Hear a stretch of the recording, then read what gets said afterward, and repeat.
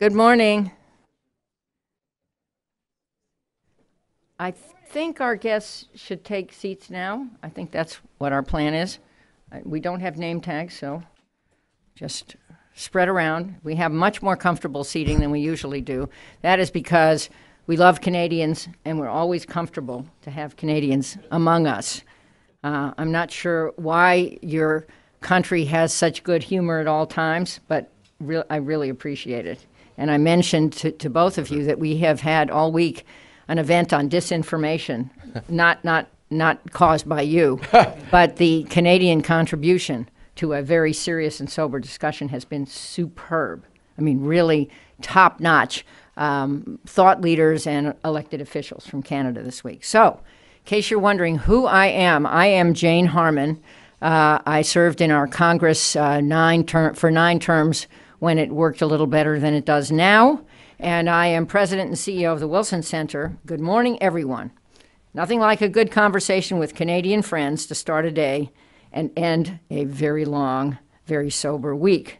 Thank you to Politico for your partnership. We appreciate it in putting this event together. I am told that our esteemed guests this morning, Scott Moe, the Premier of Saskatchewan, and Jason Kenney, the Premier of Alberta, came all the way to Washington just to visit the Wilson Center. Absolutely. Is that true? Isn't that nice? Well, I think we should applaud you for doing something sensible. And we also hear that on the side, you're going to stop by at the National Governors Association meeting. Correct. You have our permission, but thank you Appreciate it. for favoring us. The two premiers, whom Politico Executive Director Louisa Savage will introduce, are here to talk trade, energy, and the U.S.-Canada outlook for 2020. I am confident that their remarks will be as stimulating as a fresh cup of Tim Hortons coffee. Have that right? Uh-huh. A double-double, yes. Double. But before we get started, I want to call out a new member of the Wilson family, Chris Sands. Here, here. Right there. Stand up, take a bow, you know.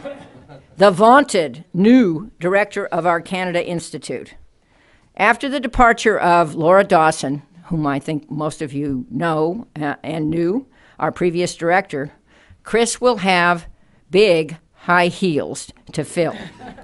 Fortunately, his 2 decades plus working on the U.S.-Canada relationship makes him up to snuff. He was previously director of the Johns Hopkins Center for Canadian Studies and is a faculty member at SAIS. He was elected in 2019 to his second 2-year term as a member of the Executive Council of the Association for Canadian Studies in the United States, and he literally co-edited the book on U.S.-Canada relations in 2019 called Canada-U.S. Relations. That's an inspired title. Sovereignty or Shared Institutions. How about sovereignty and shared institutions? You didn't ask me. That's what I would have said. But if that's not enough, he already knew Premiers Kenney and Moe personally before today's event. He's way ahead of the game. Just goes to show that the Wilson Center has great affection for Canada. Many of Canada's top officials have been friends of ours and personal friends of mine, and we look forward to Chris continuing this long and fruitful relationship. So, welcome to these new friends of ours.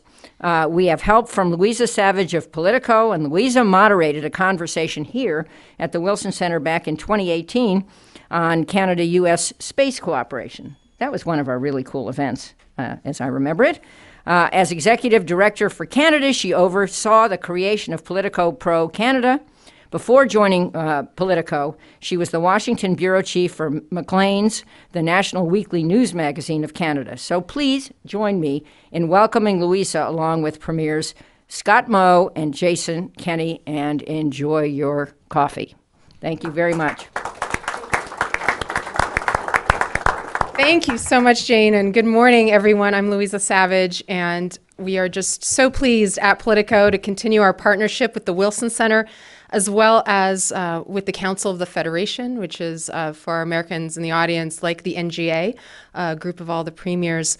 I think, a good opportunity to thank Jane Harmon for her dynamic and strong leadership at the Wilson Center, but also for always putting a spotlight here at the Wilson Center on Canadian affairs. This is really a precious forum in this town that brings people together and brings Canadians in to participate in the most important conversations going on in Washington. And I would like to also congratulate Chris Sands. I've known Chris a really long time. I think everyone here knows him, and it's hard to think of anyone who would be better equipped to really inform and elevate the conversation about Canada here in Washington. So congratulations, Chris. This is, as Jane mentioned, particularly exciting for me to be growing our journalistic footprint in Canada. We started a year and a half ago with a service focused on the Canada-U.S. relationship, and we had subscribers come in from Canada, from the United States, from Europe, from Asia, and they all told us one thing: the world wants more Canada. So now we're expanding our journalism in Ottawa and building a really strong team to cover everything from energy and environment to economic policy making, data policy, technology, and I could not be more thrilled as a longtime Canadian journalist to be investing and building on the ground in Canada. So I hope you'll all join us in that effort.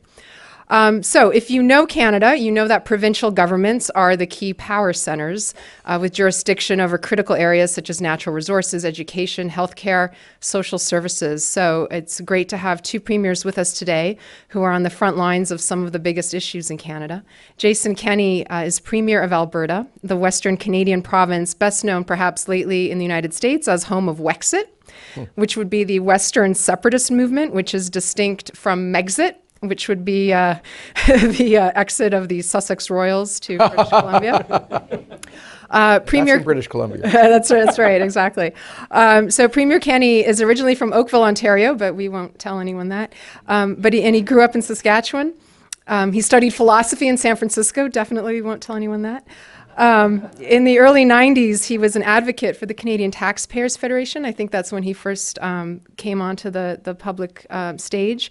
He was first elected to Canada's House of Commons at the ripe age of 29 to represent the riding of Calgary Southeast, which is a great riding, I can attest, because it's where I grew up. And he was a member of the opposition Conservative Party and became a minister in the government of Stephen Harper, holding several portfolios, including most notably citizenship and immigration, where he had a huge impact overhauling Canada's immigration system. He was also Minister of Employment, Social Development, and National Defence.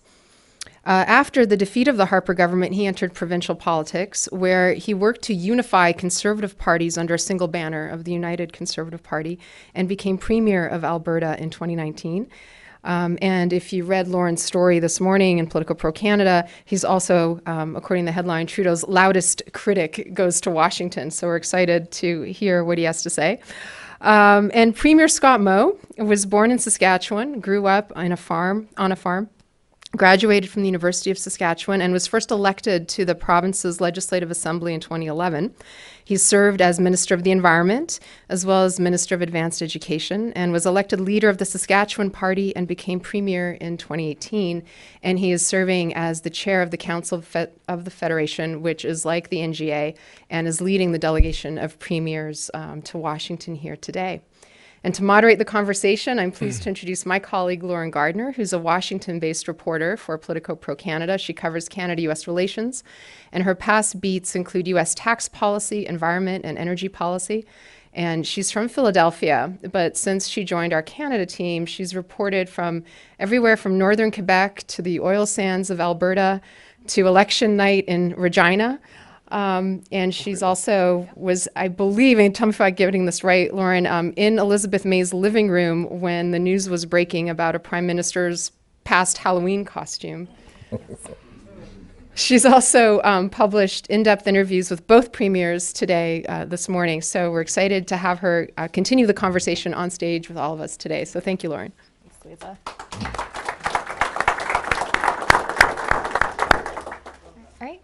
Good morning, everyone. I'm so excited to be here this morning with two Western Canadian premiers who have already given me a lot of their time this week, but I still have a lot of questions for them. I'm sure you all do too. We're gonna, like Louisa said, we're gonna cover trade, energy, also touch on the future of conservatism in Canada and how all of that affects the binational relationship. So I'll get started with the probably one of the biggest topics that brings you both to town, USMCA, or CUSMA, or new NAFTA, whatever you want to call it. Please feel free. The perception here in Washington is that in Canada, this is a done deal. It's going to happen. It's going to get ratified. It's just a question of when. But I wanted to ask both of you, do you think that assessment is fair, or are there any potential stumbling blocks that we should be looking out for? Well, I'll just maybe speak with respect to the most recent news release that we did, or decision we did at the Council of Federation table, where, first of all, I would say that assessment is fair. All of the premiers are in support of a swift ratification of the USMCA or the new NAFTA.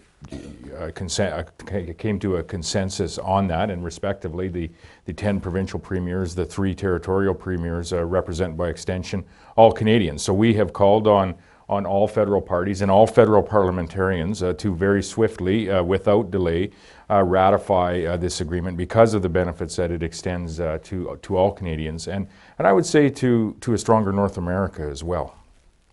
Ditto.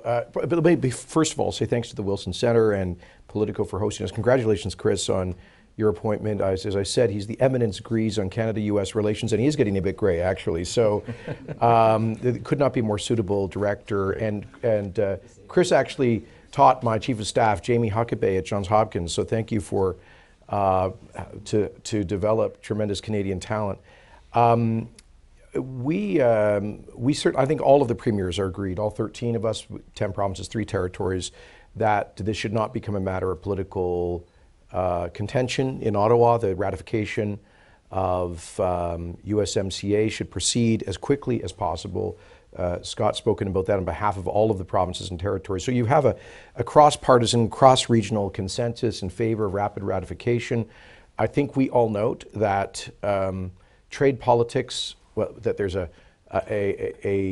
reinvigorated protectionist sentiment in Washington on both ends of Pennsylvania Avenue, and we don't want to take any risks, any challenges, leave any gaps. We want to get this done.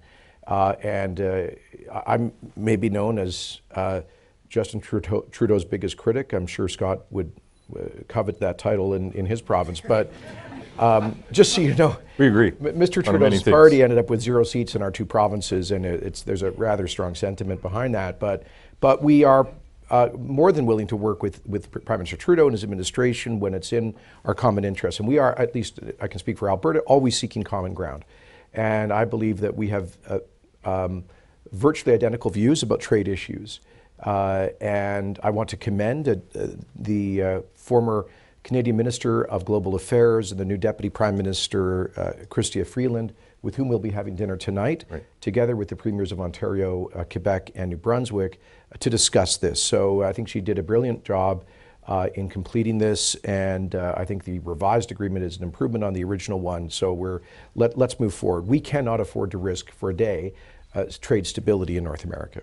But despite the united support among provincial and territorial premiers, the federal Conservatives have voiced some concerns, particularly with dairy, aluminum. I've heard about forestry. Are there any particular quibbles either of you individually have with the agreement, despite the fact that you do support it?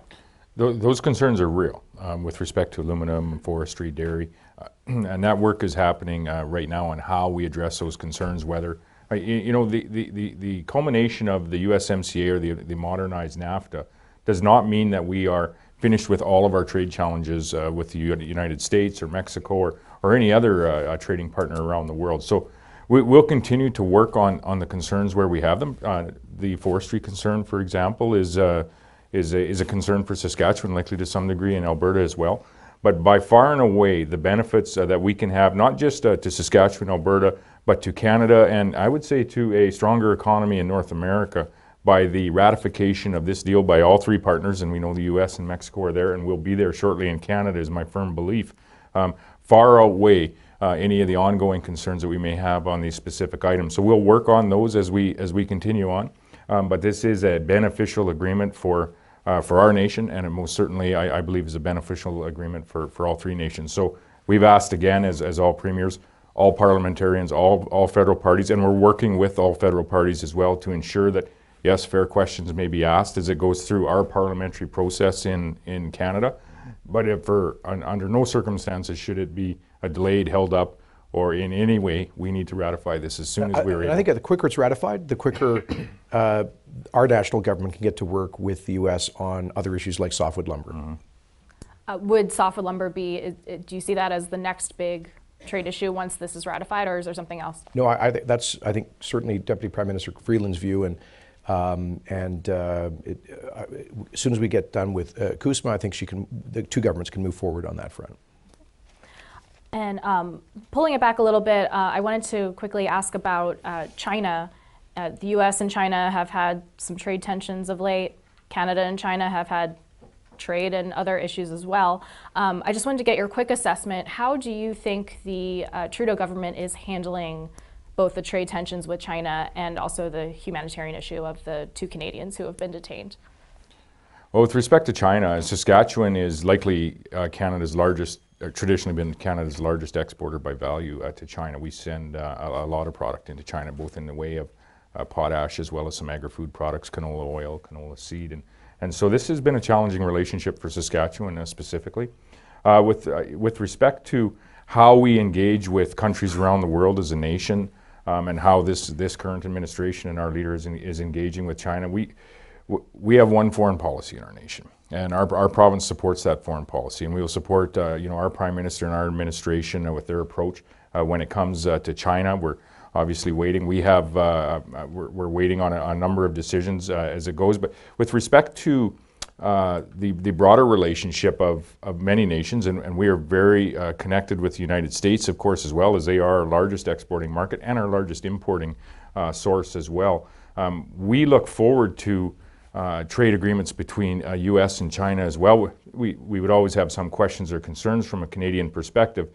But I think as you look at the global economy as a whole, when you have two of the largest market-based two of the largest economies in the world, if they can come to some level of trade agreement, if you will, that has to be positive for the broader economy in the world. Yeah, and this is Canadians who supposedly, we have this vicious disagreement with the Trudeau government, but here we are expressing that by saying we support whatever the foreign policies of the national government, because we don't want, to be blunt, we don't want the Chinese thinking that they can divide Canadians and divide our provinces based on economic interests. We have faced in Alberta and Saskatchewan disproportionate economic pain as a result of the dispute over the past year. The ban on canola, as well as some of our pork and beef, hit prairie farmers particularly hard. But the ongoing detention of 2 Canadian, well, not just 2 Canadian citizens. I'm going to add into this because there was a hearing in Ottawa with the new ambassador to Beijing recently. There are more than 2 Canadian citizens that are detained. Hussein Jalil, a Canadian of Uyghur origin, has been detained without consular access after what was clearly a politicized trial 16 years ago. So Canada is not the antagonist in this relationship. And we are not going to allow that government, the Chinese government, to violate the fundamental rights of Canadian citizens. We will strongly support the efforts of the national government to focus on their release, and I think Canadians broadly share that view. Well, we're going to move on now to a more contentious issue, to energy, where maybe you will have some more disagreements you want to air. But first, actually, I do want to ask about, there was a court decision this week in Canada in favor of building the Trans Mountain pipeline expansion, which has been a very contentious issue in both Alberta and Saskatchewan and in Canada in general. Premier Kenney, I want to know from you, both of you have had a lot of criticism of the Trudeau government, wondering whether they even want to see the pipeline built. After the court decision this week and the actions that have been taken since Prime Minister Trudeau won election last year, do you think he actually wants to see this built? Yes, and he has reconfirmed that every time I've spoken with him about it. After all, the federal government bought this pipeline for $4.7 billion, our underlying critique would be this, that we never should have been in that position.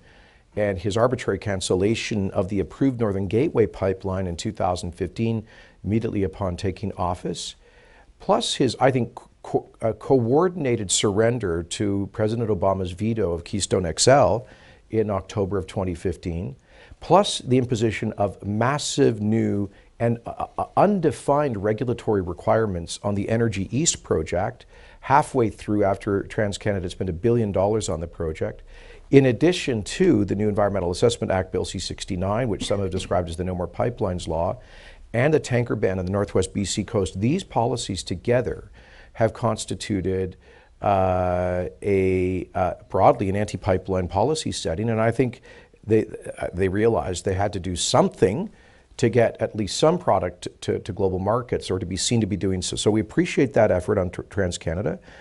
It is now absolutely clear, as a result of two key recent court decisions, Supreme Court of Canada unanimously ruling 3 weeks ago that the British Columbia government in particular cannot impede interprovincial pipelines, which are the exclusive regulatory authority of the national government. That's also important on any prospective future pipeline to the east through Quebec. And more recently, the Federal Court of Appeal this week unanimously bringing very important clarity to the question of what is the Crown's duty to consult. Those of you familiar with Canadian constitutional law will understand there's been this developing jurisprudence over a very vague section of the Constitution dealing with Aboriginal rights. And the courts have been developing this into a duty, the honor of the Crown is expressed in a duty to consult First Nations. But what do you have, how do you do that when you've got many different First Nations with many different views on a particular issue? Basically, the federal court said, look, as long as there's a serious good faith effort, and if a project is still deemed to be in the public interest, we cannot allow the duty to consult to mutate into a right to veto a project. So this was important not just for TMX, but for legal certainty in general. I want to go back to something you said about how the Prime Minister handled President Obama's veto of Keystone XL. What more could the Prime Minister have done, given that this is a cross-border pipeline, it's a cross-border project, both countries have their own separate jurisdictions, and as we all know in the U.S., it's been a long road. I would say Prime Minister Trudeau, what more could he have done? He could have done something. I mean, he was the announcement of President Obama's veto of Keystone XL came 48 hours after Prime Minister Trudeau was sworn into office.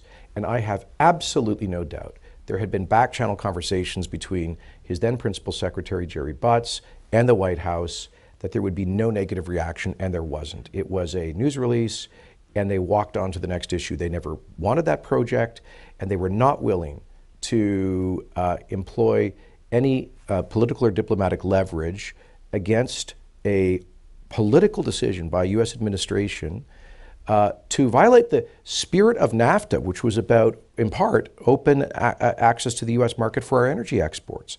So we think there's a reason. I think there's a reason why the Obama administration did not veto the project in the several years that Prime Minister Harper was there waiting for an approval, because they knew there would have been a very serious diplomatic conflict with Canada. Just if I could on that, all of that is absolutely correct, and you know, the fact of the matter is, and the result of some of these delays in our ability to get product not only east-west across the nation of Canada, but north-south as well, have resulted in oil moving by train. We're about 10% of our energy product moving out of Saskatchewan is moving by rail. What are you're at least that likely in Alberta. And the fact of the matter is that is not the way we should be moving that product. The direct consequence is it shouldn't be on there, and we're actually in many cases receiving a lower value for one of the most sustainable products in the world of its kind, but it's cramping our rail capacity. This is true in not just Canada, but throughout the Midwest and throughout most of North America. We're cramping our rail capacity that we actually need if we are going to continue producing and exporting other goods that should be on the rail, like our agri-food products, like our timber products, like there's coal that's being moved out of the Midwest to areas around the world.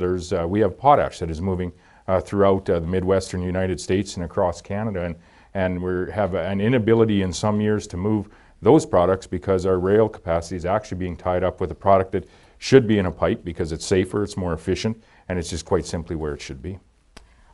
But and as we talk about Keystone, you know, there are two sovereign nations dealing with their own processes for how to approve something like this. What do you think you bring to the conversation in terms of advocating for something that is politically, it's outside of your domestic political control, right? Because it's a U.S. process. So how do you balance that as representatives of another country trying to advocate for your position when it's another country that gets to decide whether or not this goes through? Well, we're obviously we're in a different administration here with a different policy on Keystone, and I want to thank Mr. Trudeau's government for supporting our efforts to get approval of Keystone XL. Obviously, look, we are subordinate to the national government when it comes to foreign relations. It's their exclusive constitutional jurisdiction, but there's a long history in Canada of provinces promoting their own trade interests and their own commercial interests. I think that's perfectly legitimate within the context of our country's foreign policy. And our country's foreign policy is to have the closest possible trade relations with the United States. It is manifestly in the national interest that we get Keystone XL done because it would represent tens of billions of dollars of export value to the Canadian economy, over its lifetime, tens of billions of dollars of government revenue. And so I do want to thank, again, Deputy Prime Minister Freeland, our acting ambassador in Washington, for assisting with getting that message across in Washington. There's obviously no resistance in the administration. We now have a second presidential permit, and it's now been supported by permits from the Army Corps of Engineers and the Department of the Interior. TC Energy has given notice of its intention to begin construction this year. And one of the reasons I'm here is to meet with the governors of Montana, South Dakota, Nebraska, and Oklahoma, as well as folks in Congress from those states, just to reinforce their support for the project. And we're here for very much the same reason.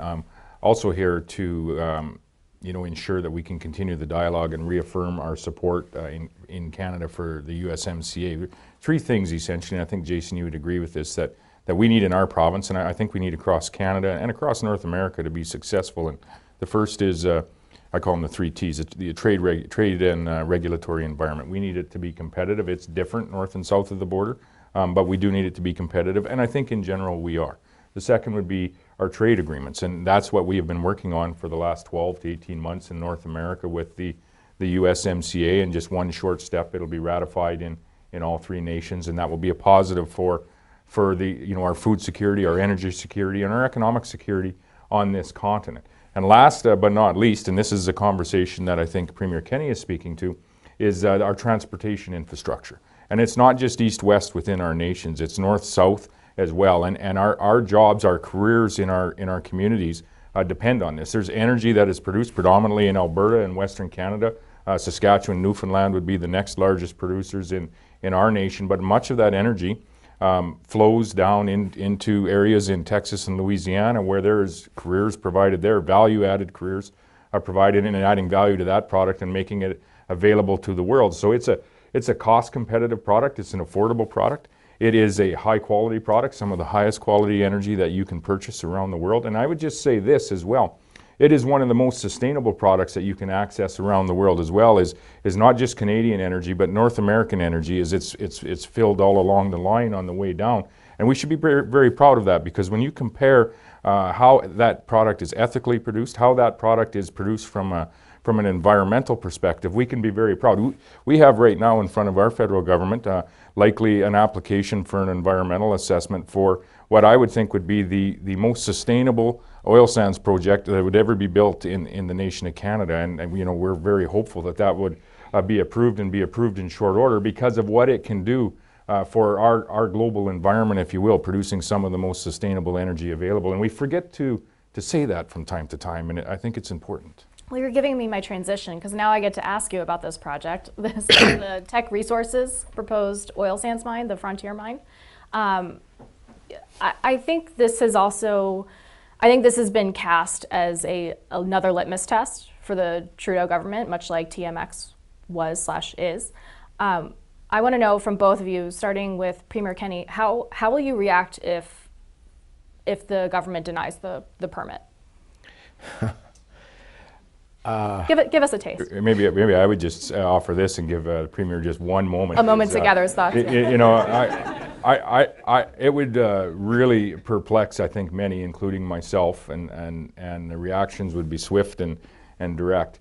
If the application for what would be one of the most sustainable oil sands project, one of the most sustainable energy projects in the world, would not be approved in a nation like Canada. Yes, it's hard to overstate the response of Albertans, not just our government, but Albertans broadly, if this project were to be rejected after nearly a decade of a rigorous environmental process, after this company Teck, which has a global reputation as one of the most progressive mining companies on earth, spent $1 billion clearing every hurdle in one of the most rigorous environmental assessments on earth, after it's engaged all 14 proximate First Nations with conditional benefit agreements, after it's proposed to invest massively in technology that will produce energy at the lowest carbon footprint in the oil sands, at the 50% carbon intensity, that's 50% lower than the oil sands average, and a carbon intensity that's 50% lower than the average barrel of crude oil in North America. I think this project represents a path to the future in the energy transition world. Over the next decades, as we go through the energy transition, we all know that there will be continued demand for crude.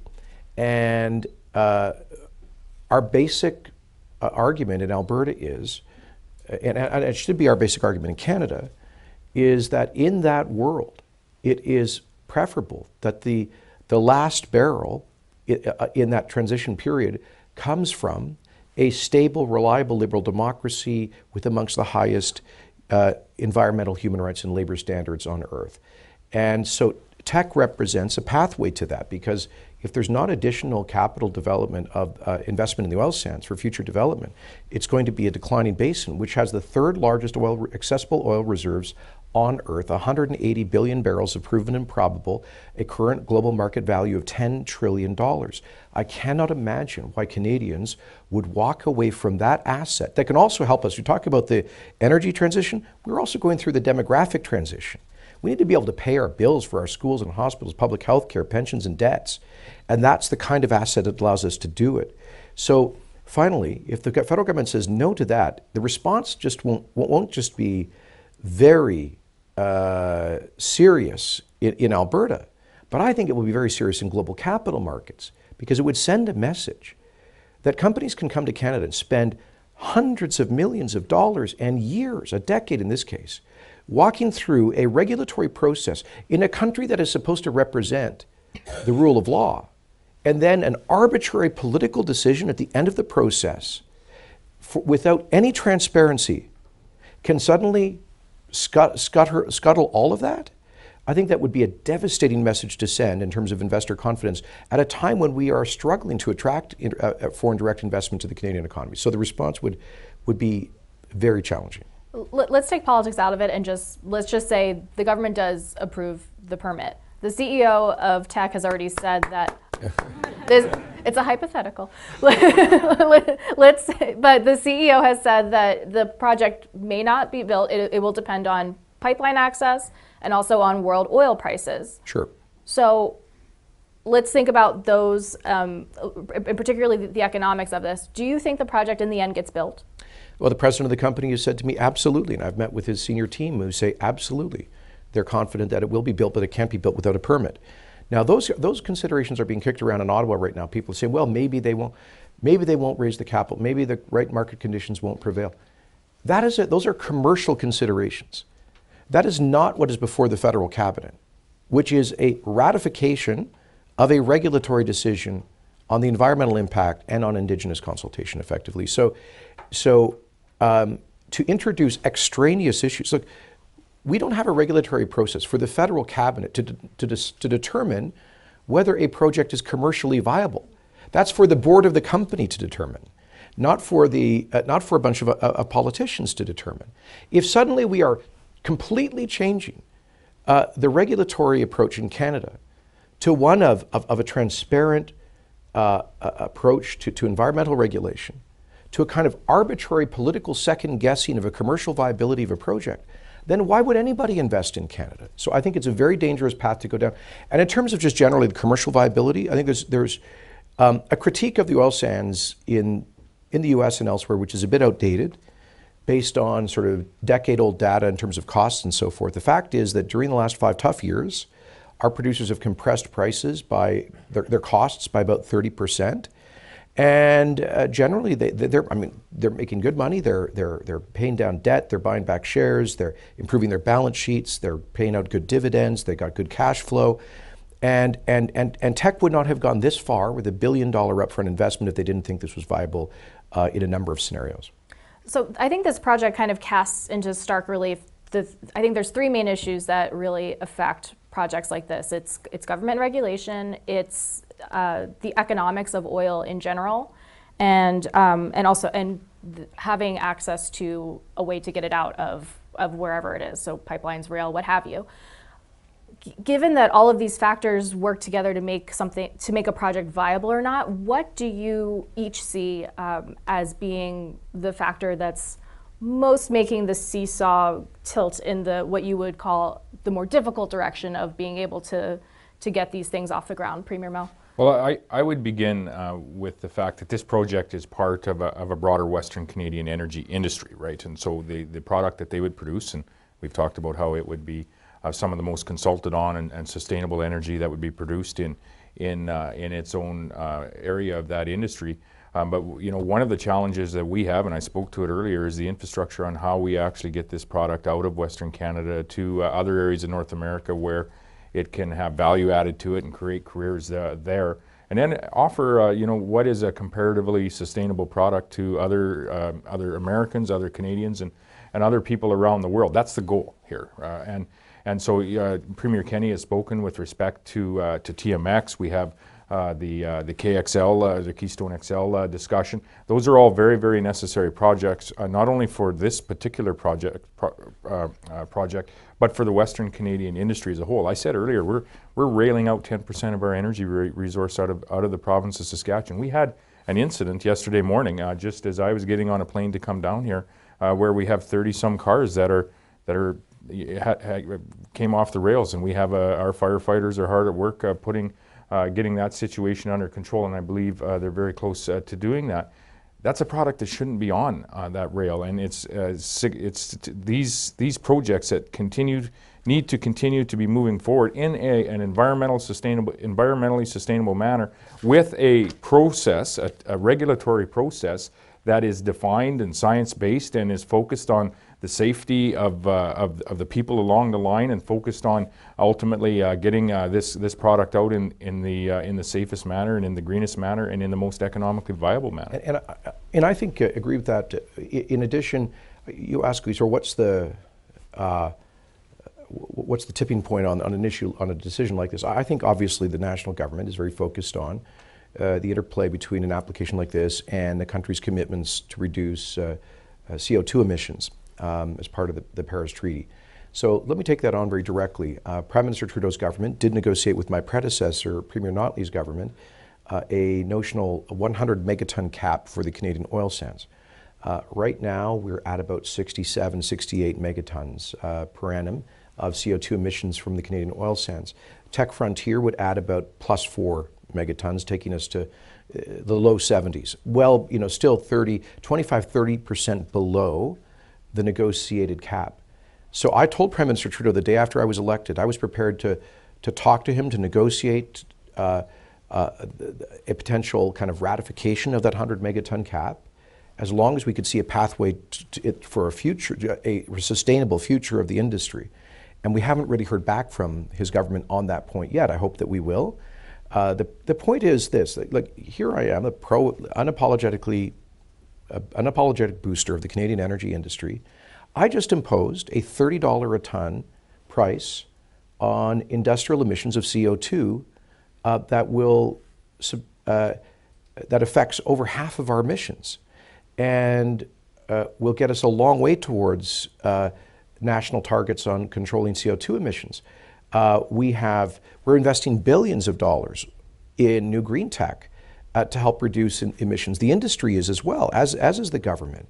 We're working on conventional environmental issues very aggressively on caribou and bison and wildlife habitat. We have more and more First Nations coming on board as partners in resource development, including in this particular mine project. Our goal, and we invite the federal government to work with us on this, is that we should have an industry that offers energy during the transition period that is low cost, low carbon, and low risk. And this really should matter to the United States, because what you see is the cooling of investment and access to capital for the Permian Basin. So you're going to have, I think most people project, you've probably peaked in terms of oil production in the United States. You've got a whole bunch of refineries on the Gulf Coast that are desperate to process heavy crude. Venezuela is no longer available really as a reservoir. This is a very important strategic issue for the United States as well. If I could on this, Lauren, just there's one thing I want to add to that. The fact about intensity of our emissions is very, very important here. And you have two people up here that are very pro-industry, very pro-energy, talking about the impact on climate, if you will, the impact on emissions. And we talked about this project being the most sustainable from an emissions perspective in its area of the industry. We have projects in Saskatchewan as well, just along the Alberta border, that are reducing their methane emissions by some 40–45%. There is no one that is doing more for the conversation around carbon reductions and emissions reductions and the broader conversation around global climate change than the energy industry in particular. We'll speak, I think, to Western Canadian energy industry, but I think it's true across the board. We had a millions of dollars of investment that went into a refinery in Moose Jaw to expand their production by about 30%. But they reduced their carbon content in each barrel of oil that comes out of that refinery, not to 30% incremental barrels, but each barrel of oil by 20–25%. It's happening time and time again in this industry, and it's an industry that we can be very proud of, and it would do us well to make it available to the world. I want to bring it back now to Canadian politics real quick before we get to some audience questions. We love talking energy up here. My apologies. That's all right. Something we referenced earlier today was the election in October. It returned Prime Minister Trudeau to power, but in a minority setting. No Liberals were elected in Alberta or Saskatchewan. What should the audience here take away from the both of you today about what that election meant for Canada? Well, I would say it speaks to the divisions that we have in our nation, within our nation, if you will, and the conversations that we're having, and there's a number of them. And I think that in fairness manifested itself on election night with the results that we saw. I'll speak to Saskatchewan, 0 Liberals, and there's 14 Conservative MPs there. So I've always said since that day that this federal administration, the Prime Minister, has a duty to listen to those 14 MPs that the people chose. Also a duty to listen to the provincial government and to take advice at times from the provincial government and myself, who will be speaking on behalf of the provincial government when it comes to issues that are important to Saskatchewan. And he is a Prime Minister for all of the people of the nation, and not just in specific parts where he may have been successful in this election. The same holds true for me provincially as well. In saying that, I would say this: an appointment that I would commend the Prime Minister for is the appointment of Chrystia Freeland as the Deputy Prime Minister and as the Minister responsible for working with all of the premiers across the nation and the provincial governments across the nation. We've had the opportunity to open up a strong dialogue. I would say probably the strongest dialogue that we have had since the Liberal government came to power just over 4 years ago, and that's appreciated, and it's an ongoing relationship that I look forward to, and it's an open relationship, and it's, as I said, the strongest conversations that we've been able to have on behalf of our province. What difference, quickly, what difference do you think, what tangible difference have your criticisms of Ottawa brought to each of your provinces? What have you gotten any results? Well, first, on your last question, I would just say that I think the results speak for themselves in terms of the sentiment in the Prairie West. On tangible results, look, I think to Prime Minister Trudeau's credit, I think he understands that there is a very serious challenge here. And every Canadian, because of the history of Quebec in modern Canada, every modern Canadian Prime Minister is very conscious that their first obligation is to ensure and try to strengthen national unity. And in some respects, that unity is being impaired now, particularly in Western Canada. And I think he understands that, and he said that to me and to other premiers. I think the appointment of Deputy Prime Minister Freeland with a clear mandate to address those concerns, those regional concerns about fairness in the Federation, is a very positive step forward. Christia grew up in Alberta. She understands the real frustration and anger that exists about federal policies. And we've entered into, I think, a respectful dialogue. We've seen some progress on some issues. So, for example, we managed to get an equivalency agreement with the federal government on our regulations to reduce emissions from major industrial emitters. We finally have gotten into a conversation with the federal government on an equivalency agreement over methane regulations, which is very positive. We're talking to them about things like caribou habitat and a number of other issues. We are lined up on trade policy and trying to be helpful in this respect. So I think more and more we're finding areas of common ground. We've identified a number of other actions Ottawa could take, one of which would be giving us some kind of, Alberta at least, and Saskatchewan, some fairness on fiscal transfers in the very complex system of fiscal transfers in the Federation, where we contribute net about $20 billion a year to the rest of the Federation. We're asking for a little bit of that back that has been capped for a huge decline in revenues, and it looks like they're taking a serious look at it. So I'm hopeful that we'll continue to make progress, and we have a much more constructive relationship now than we did before the election. I have one more broad brush question before we ask the audience if they have anything they'd like to ask. The Republican Party here in the United States has undergone a transformation in the last 4 or 5 years. And I'm wondering, what lessons do you both take as little c conservative voices in Canada? What lessons are you taking from that? What are you seeking to replicate or to avoid? Well, maybe I'll take a first stab at that. So I'm not sure we want to take any lessons from what's happening in American politics. It's quite the show, I have to say, to watch.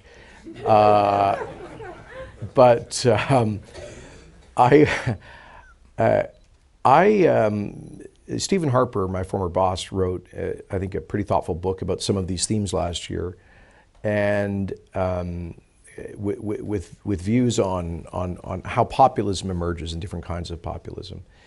And one of his themes with which I agree is this: that if political leaders and elites generally ignore the real tangible concerns of ordinary people, and worse yet, if they deride, mock, and marginalize those concerns, then they are inviting the development of not just populist movements, but angry populism, which sometimes can sometimes have very negative consequences. So I think one of the reasons we've managed to avoid some of the developments you've seen in American and European politics is because, I'll take a couple of examples. We have a properly managed immigration system, which is open and welcoming, but which has rules, and which does not tolerate widespread illegal or irregular migration, which has turned public opinion in both Europe and the United States against even legal migration in many respects. So that's lesson one. Lesson two, because we allowed the development of our energy industry, that became a kind of employment offset for many folks who got dislocated by globalization and automation. They were able to shift into good paying jobs, and from the despair of unemployment to the dignity of work and the thrill of opportunity, many of them literally moving from central and eastern Canada to Alberta and Saskatchewan, fueling our population growth and our national prosperity. So this is why the frustration in our provinces is of concern to me, because it's many of those same people whose peers in the United States ended up in economically devastated community, facing an economic dead end. In Canada, they had an opportunity, And in many of the U.S. states, in much of the upper Midwest and eastern Pennsylvania and places like that, it's energy development's been fracking and so forth has been the only economic lifeline. So I guess one parallel I would draw here is to the folks among some of our elites who want to shut down the North American energy industry.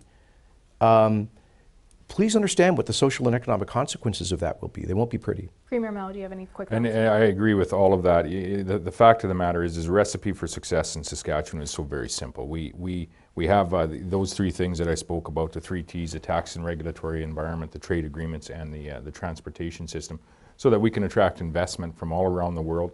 It creates jobs, it attracts people.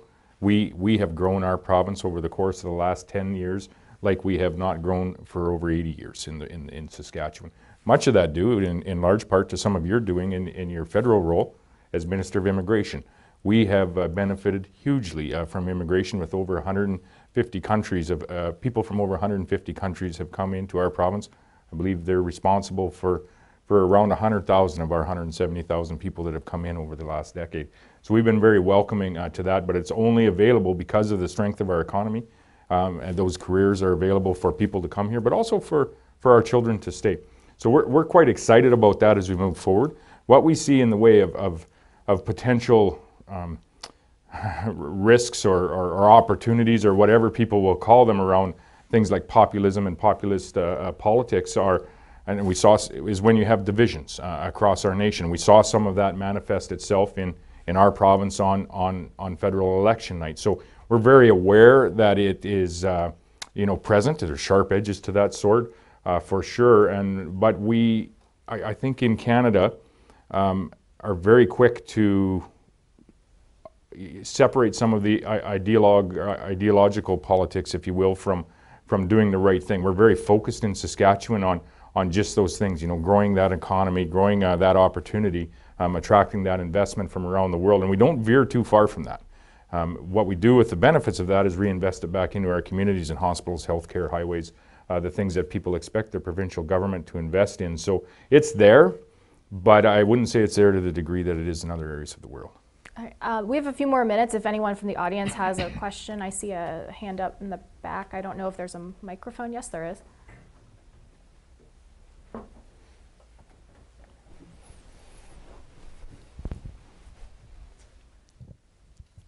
Thank you. Paul Cadario from the University of Toronto at the Monk School. It is impressive to come and listen to two great Canadians talk without gaslighting. And I want to thank you for being great Canadians this morning. As I say that as someone from Toronto. I'm puzzled, though, or perhaps I should ask the moderator as well. Wexit keeps coming up. And I'm just wondering, having listened to you as responsible premiers, what you see your role is to preserve Canadian unity against what I think is a rump group. But nonetheless, Canada has so much to talk about on which there is common ground. Sure. And there's all this noise. What do you see your role to be at stopping it? Well, I sometimes get criticized in Alberta for this, but every day I reinforce that I am an unapologetic Canadian patriot and federalist, and I always will be. I do not believe patriotism can be conditional. And I agree with you that the Wexit movement could be characterized as a rump movement, but the sentiment is not. The sentiment is real, and it would be a huge mistake for political leaders to dismiss or deride that. By which I mean, it doesn't have a coherent, organized presence at this point, but as a proud Canadian, I don't want it to develop that potential threat to the future of the Federation, which is why our government is trying to take very seriously the concerns that underlie that. Now, in the polling, we see 25 to 30% generally saying they support secession from the Canadian Federation. I think some of those people are just blowing off steam. And when you drill down a little bit and really push those people, that number tends to go down to about 15%. But on the other side, 75 to 80% of the people in my province are consistently telling pollsters that they understand or sympathize with that sentiment. That is not a rump sentiment. That is, and as I've said this to the Prime Minister, that's across the social, economic, geographic spectrum. And so we have to take those concerns seriously. So we've created a what we call a fair deal panel to do broad consultations with Albertans, and we've asked them to look at a number of possible policy reforms, some of which involve potentially replicating the kinds of powers employed by Quebec and Ontario that are completely legitimate within the Canadian Federation, potentially provincial pension plan, because we have a young demography that would be to our net fiscal advantage, potentially provincial police force, because rural Albertans are not particularly satisfied with the service they're getting from the RCMP, potentially a provincial revenue collection agency, and other measures. So we are looking at an alternative. If it's the status quo versus radical change, a lot of my Albertans are going to opt for radical change. I think what we want is what we need is a fair deal in the Federation. That's what we're trying to articulate. And I think that's very much in the spirit of what previous Western leaders like Peter Lougheed did. This bounces off our last question as well with respect to why this conversation is even there. It's around some of the divisions that we're seeing in our nation. Many of the people I talk to, and there's different levels of this, it is a sliding scale, don't actually, when you drill down into the conversation, don't actually want to separate from Canada. Some do, but many don't. They actually want to separate Saskatchewan or Alberta from some of the policies that have been imposed or that we felt have been imposed on those very industries that we are utilizing, sustainable industries that we are utilizing, that are creating wealth in our communities across our provinces. And that's where the crux of the discussion is. And it gets back to the ideological or the populist feelings that are out there. And that's where this Wexit, if you will, or this sentiment of separating our industries, our province, our communities from some of these policies that are being administered to us. Listen, I've spoken to this a number of times, and we need to get back in our nation to being Canadians first. Get away from these regional divisions that we have. We have a great Canadian economy, and it's just that. We have, in the same way that I spoke about the energy industry creating wealth in the prairie provinces, also by extension through the creation of a pipeline and creating wealth in the construction and the operation of that pipeline all down into the Gulf Coast, creating wealth and careers in that Gulf Coast and the refineries that are adding value to that comparatively sustainable product, very sustainable product. We do that across our nation as well. And we do it very well. And when we create wealth in our industries in Saskatchewan and Alberta, that wealth is by extension shared with all Canadians. When there is an auto plant that is doing well in Ontario, it isn't just good for the community and the families that live in that community. It's good and it's strong and it's a good thing for all Canadians. And we've gotten away from that into these regional conversations over the course of the last number of years. In some respect, due to some of the policies that disproportionately are affecting industries in certain areas of Canada. And we need to get back to a more collective conversation, a more collaborative conversation. And I actually see that starting to happen at the Council of Federation table, where we have come to consensus on a number of items that I would offer it would do very well for this minority administration to pay heed to. One time for one more quick question, if there is one. I see someone with the microphone. Hi, Stanley Cook. I'm a political science academic with US EPA. A broader question, but related to some of your discussion. 1867, if my memory is correct, we had the British North American Act. Correct. Now we have some people would call the Trudeau Constitution, the father of the present Prime Minister. In terms of the division of powers of federalism, how would you compare those two documents in terms of the locus of power in Ottawa versus the provinces? And feel free to talk about other federal systems if you want. Lightning round version. Yeah, well, you know, the 1982 Constitution did not significantly modify the division of powers, which was quite a decentralized federation in the 1867 original Constitution, except in one important respect. My predecessor, Peter Lougheed, who had been in a huge, history repeats itself, in a huge fight with a Prime Minister Trudeau over energy issues, managed to secure a key amendment called Section 92, in Section 92.1 of the Constitution, which gives the provinces the exclusive authority to develop their own natural resources in their borders. And in the past, that was ambiguous. The federal government interposed itself in that area. That is really what's at the heart of much of what we've been talking about here for the past 90 minutes, because we now, in our estimation, have a federal government that is ignoring that in many ways. So that was a critical power that reinforced our ability to develop our resources. And ultimately, we end up sharing that, the rest of the country, in enormous ways. $600 billion of net transfers from Albertans to the rest of the Federation. Saskatchewan, in recent years, has been a net contributor as well. So let me jump in real quick, just in case Premier Moe has a thought on that. yeah, that wrapped around. I apologize. I know. I would just agree with everything Premier Kenney has said, and what we're seeing now. Disagree? I agree. Okay, sorry.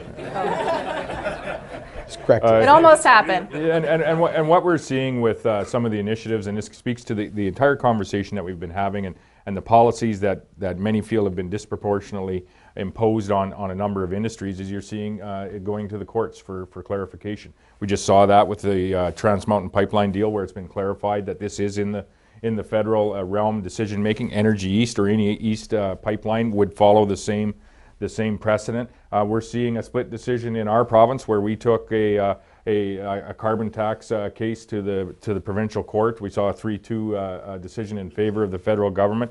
Likely, it's my thoughts that we may have a different decision in Alberta, where we argued a few weeks ago, and we'll be looking for the outcome there, and we'll ultimately end up in the Supreme Court of Canada this March. So the fact of the matter is, we have and it speaks to the entire conversation we have. We have a federal government that is challenging the limits, if you will, with respect to the Constitution, and you're seeing provinces to start to push back in the courts of law across the nation on a number of different topics. And so we'll find our way through this.